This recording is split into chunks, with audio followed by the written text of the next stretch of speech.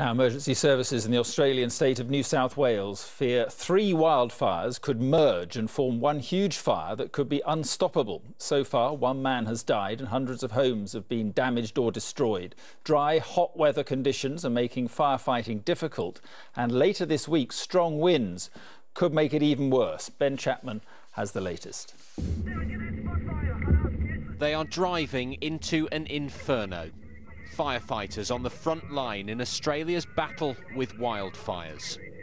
Their daylight has been suffocated by smoke, their path illuminated only by the flames devouring this countryside.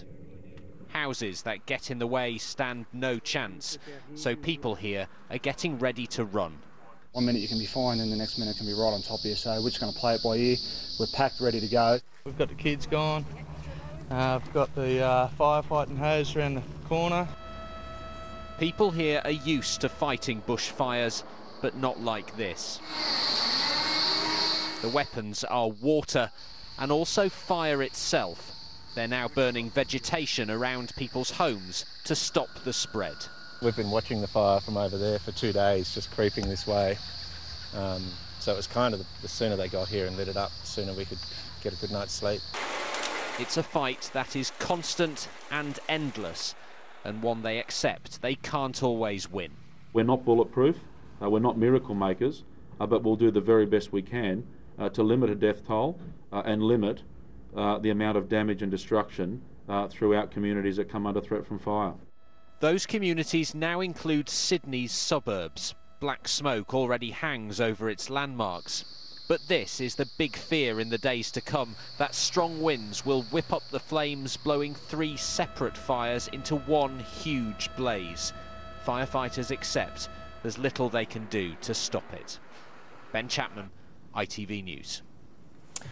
Well, the main focus for firefighters are the Blue Mountains to the west of Sydney. Laurel Irving from Australia's Channel 7 joins us from there now. And Laurel, are there real fears things could get worse in the next few days? Mark, the real danger day for us is Wednesday. The winds are expected to pick up to around 70 to 100 kilometres an hour. And the temperatures are expected to be in the mid-30s. And I'll tell you why that's such a problem. It's because we've got nearly 60 fires burning already around this area. You can see behind me there's some fire activity.